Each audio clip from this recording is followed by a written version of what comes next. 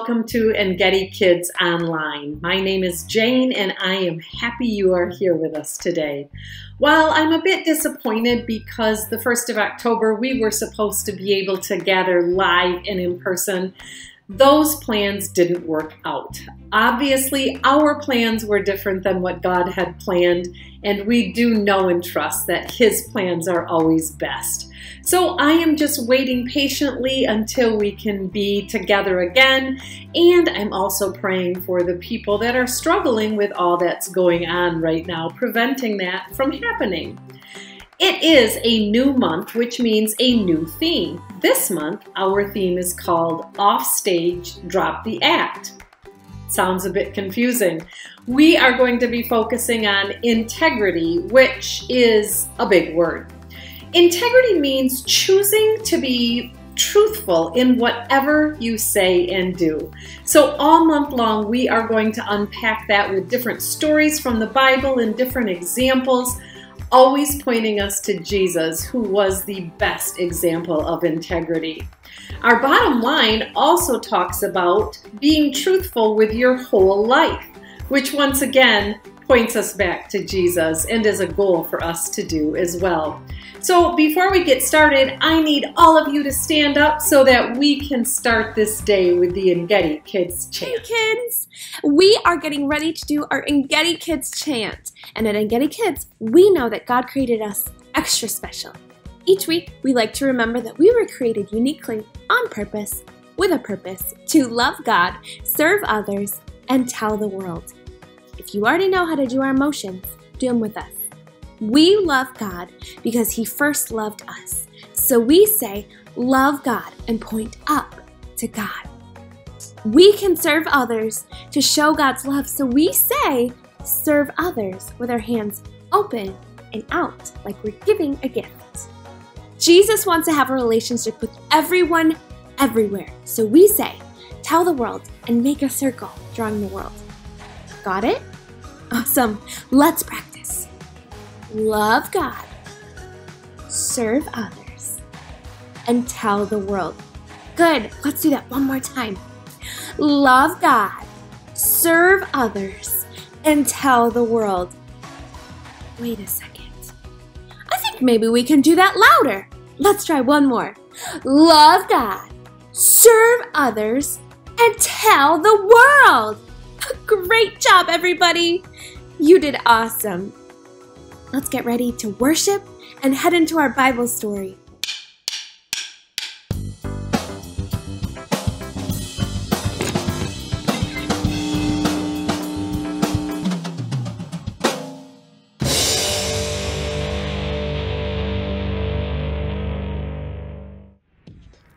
Are you always you?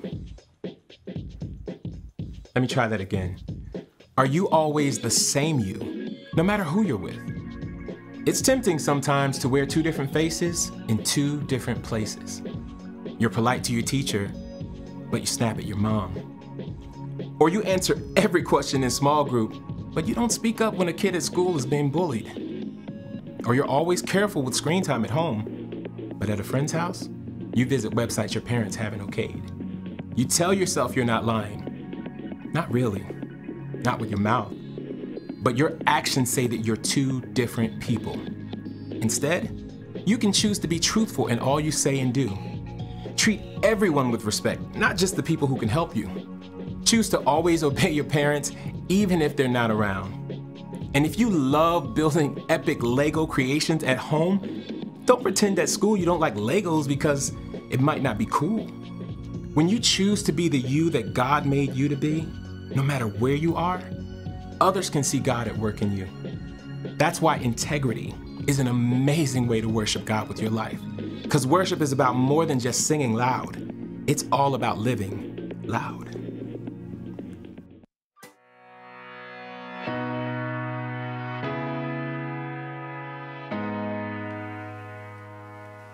Oh, hey. Hello, planet Earth! It's me, Graham, professional astronaut, broadcasting live from outer space. You know, not a lot of people thought I would make it all the way to Saturn, but you know what? They were right. It's just a costume. I'm still I'm still on Earth. I love to dress up and pretend to be other people. Don't you? I mean, I love to dress up in costumes and wear scary makeup or funny masks. It's out of this world. because I'm an astronaut. Oh, but today we're talking about what it's like to live our lives without masks, without costumes. What it's like to live with integrity. Now, integrity is choosing to be truthful in whatever you say and do. It's harder than it sounds to live with integrity. There's so many reasons to pretend to be someone you're not. I mean, you may want people to think you're funny.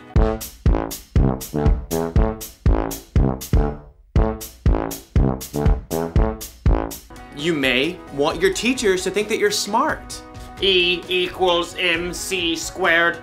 The capital of Mongolia is Ulaanbaatar. A woodchuck can chuck 32 cords of wood. And you probably want your friends to think that you're cool. Cool kids still dress like this, right? See what I mean?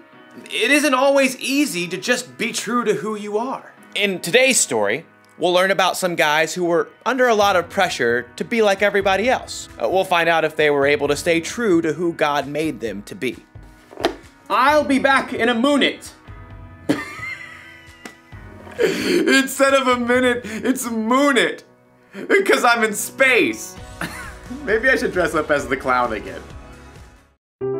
The Bible. It's 66 books of history, stories, letters, and poetry that fit together to form God's one big story.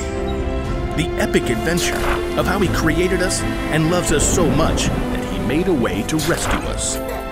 As we travel through the Bible, from Genesis to Revelation, we discover people who met God and found their lives changed forever. Now, for an amazing story, inspired by the book of Daniel. Chapter 1. Daniel was only a very young man when King Nebuchadnezzar of Babylon conquered the land of Judah. Nebuchadnezzar made sure that God's people wouldn't rebel by taking Daniel and other young men from royal families in Judah and marching them back to Babylon with him. Will we ever see our home again? Daniel's friends were just as scared and confused as he was. Where will we live? What will he do to us? I sure hope the food is decent. Daniel tried to reassure them as the imposing city gates rose ahead. God will be with us, whatever happens. The king chose the brightest and best young men from Judah and ordered that they receive special training. After 3 years, you will get to be very important and serve me. The chief official Ashpenaz took charge of Daniel and his friends. Tut-tut. Those wishy-washy Hebrew names just won't do. You need new ones. New what? Names. Let's see. Daniel, we'll call you Belteshazzar. And you three will be Shadrach, Meshach, and Abednego. Are those names, or is he just sneezing? You'll learn our language, of course. And all the Babylonian writings? Daniel's heart sank as he realized what was happening. The king wanted Daniel and his friends to forget they were God's people. He wanted them to become Babylonians. But Abednego was worried about something else. Hey, I'm about to starve. Any way we can get a bite to eat? Right this way. Ashpenaz led Daniel and his friends to a big table set with mouth-watering foods. Steak. Or those Babylonian buffalo bites. The cake's got at least 9 layers. Only the best, straight from the king's table. Oh, the food smelled delicious. But Daniel pulled his friends aside. Guys, if this food is from the king's table, that means it's been offered to false gods first. Uh-oh. Not good. Our new names and training are one thing, but if we eat this food, it's like we're saying we're okay with false gods. But we gotta eat something, man. We can ask for different food, simple stuff that hasn't been offered to the false gods. But that chocolate cake! Abednego! Okay. Daniel and his friends turned back to Ashpenaz. They tried to ignore the delicious smells wafting from the table. This all looks great, but could we eat something that's not from the king's table? It doesn't need to be anything fancy. The king is my master. He's decided what you must eat and drink. What if you don't eat this and he sees you looking worse than the other young men? He might kill me. No matter what Daniel said, Ashpenaz was too fearful to listen, so Daniel approached the guard assigned to take care of them. Please, just test us for 10 days. Give us nothing but vegetables to eat and water to drink. See how we look then. Well, if Brussels sprouts are your thing. For 10 days, the guards gave Daniel and his friends nothing to eat but veggies and water. I could get into the habit of cabbage. I like broccoli, probably. Pass the peas, if you please. I just want a hamburger. Let me tell you, it wasn't easy to say no to all those delicious foods the other young men got to eat. But at the end of 10 days, the guard called everybody out. Line them up. He strode past the other young men. Good, good. I can see you've been eating well. When the guard reached Daniel and his friends, he stopped in surprise. What? You've been eating rabbit food, but you look even better fed than the others. Daniel smiled. God had helped them grow strong even without eating the food offered to false gods. Okay, fine. You can keep eating veggies and water. Rats? Thank you. God continued to give Daniel and his friends knowledge and understanding as they studied, and at the end of their training, they were brought before the king. Let's see what you know. How many inches in a meter? 39.3701. What do you call a group of porcupines? A prickle. If it takes 8 men 10 hours to build a wall, how long would it take 4 men? No time at all, because the wall's already built. How are you all so smart? The one true God gives us wisdom. Well, we'll see about that. Anyhow, you're 10 times smarter than my other advisors. You get to be very important and serve me. Daniel and his friends eventually became the king's most trusted advisors, and even though they served the king of Babylon, they never stopped standing strong for the one true God in everything they said and did.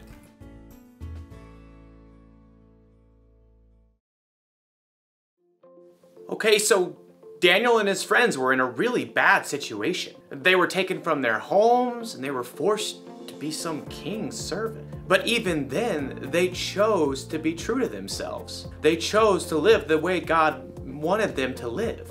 You see that kind of integrity a lot in the Bible. I mean, think of Jesus. He was always true to himself. Jesus could have gone along with the crowd, but instead he lived the way he knew was true, even when it meant giving up his life for you and me. So how can we be true with our lives? Well, it's great if you want people to think that you're fun or funny, but not if it means, say, hurting someone's feelings to get a laugh.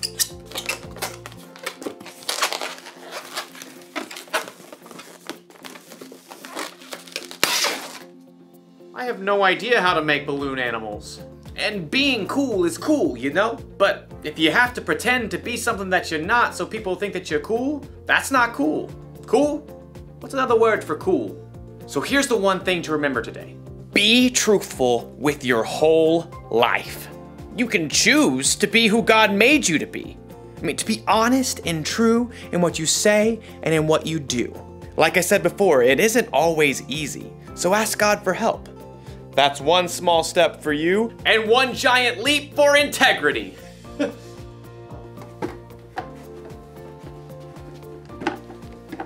Goodbye.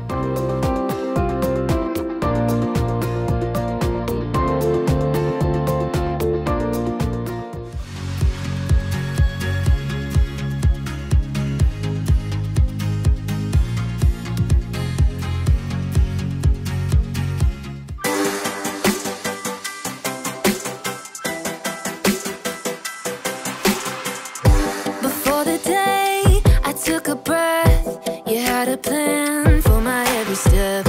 You promised to always be by my side. I believe that you are the way, you are the truth, you are the light. So I sing this to you. You keep your promises every day. I will believe in everything that you say.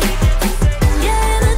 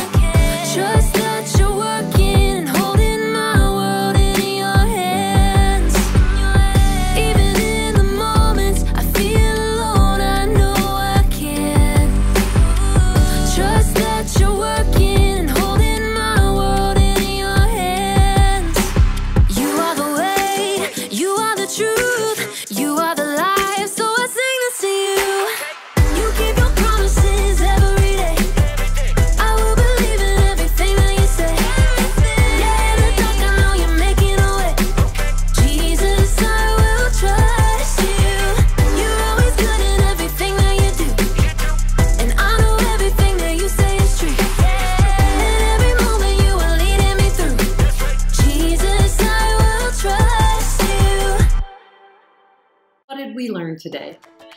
Following God's way is the best way to live. Daniel and his friends certainly believed that. They were truthful in whatever they did. And later on in the Bible, we had the best example of integrity, Jesus. Jesus never once backed down from saying and doing what was right. He always lived good and right and true. And it ultimately brought him to the cross. He lived a perfect life and still gave up everything because he loved us so much. Which leads us to this week's key question. How do you want people to describe you? That's something great to think about. I know it's fun to pretend you're a professional athlete or a professional singer or dancer or even a princess. But the bottom line is we need to be truthful with our whole lives. Always look to the example of Jesus and live the way that he lived, always living in truth. Thanks for being with us this week. And before we go, let's say a prayer and ask Jesus to help us this week live his way of integrity.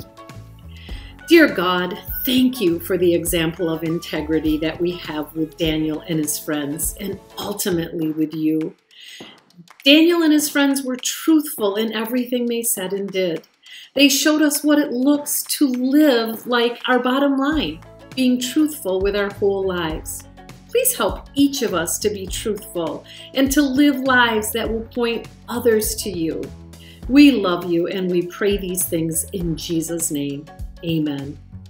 Have a great week, friends, and we will see you back here next week.